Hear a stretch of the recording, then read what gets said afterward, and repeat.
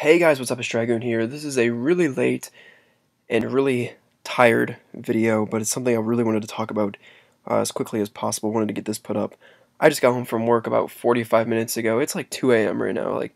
This has been one crazy day. Let me tell you guys, it's been super busy, super crazy, super stressful. And I came home. I very quickly skimmed this article when I was at work. I'm going to talk about it in just a second. And came home and I started doing errands around the house, getting things taken care of that needed to get taken care of. And I took a break to make this video for you guys because I want you guys to hear about this.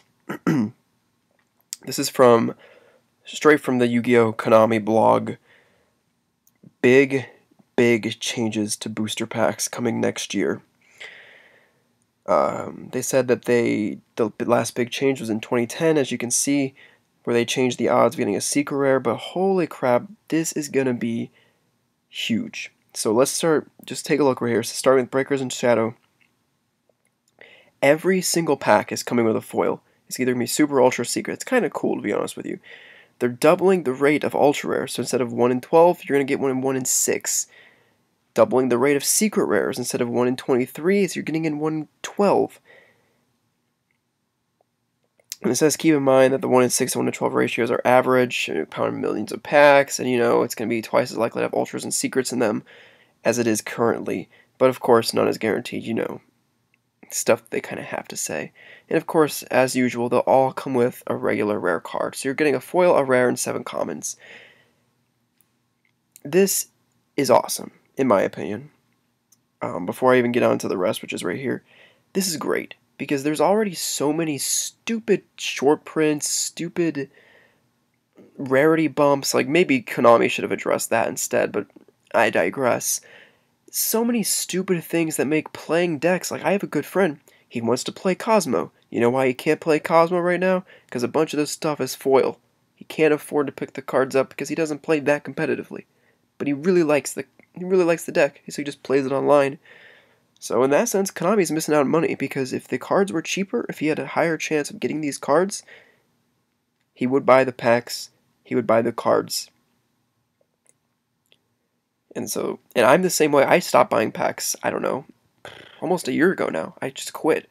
The next thing I'm going to get is going to be one of those Megatins. I think that's this week, just because Norton's in there. It's the only reason I'm going to be picking one up. I don't do packs anymore, and maybe this might change it for me, because it just wasn't worth it. I have terrible luck with booster packs. I got second place at locals this past week. I won 6 packs and I pulled 1 foil. It's freaking terrible. Moving on, because they say they're manufacturing a lot of extra foil cards, they gotta change something else so they can, keep the price of the packs the way they are now. And so they're changing ultimate rares. You can no longer get them in packs, and they can only be pulled in astral packs or tournament packs, in other words. And so I think that's kind of upsetting in some ways. Ultimate rares were my favorite rarity, and then they kind of changed them. I think they're kind of, I don't know, I don't really like the way they do them anymore, so it's whatever. It doesn't matter to me. There's no more ghost rares for the most part, which is actually really disappointing because I like ghost rares a lot.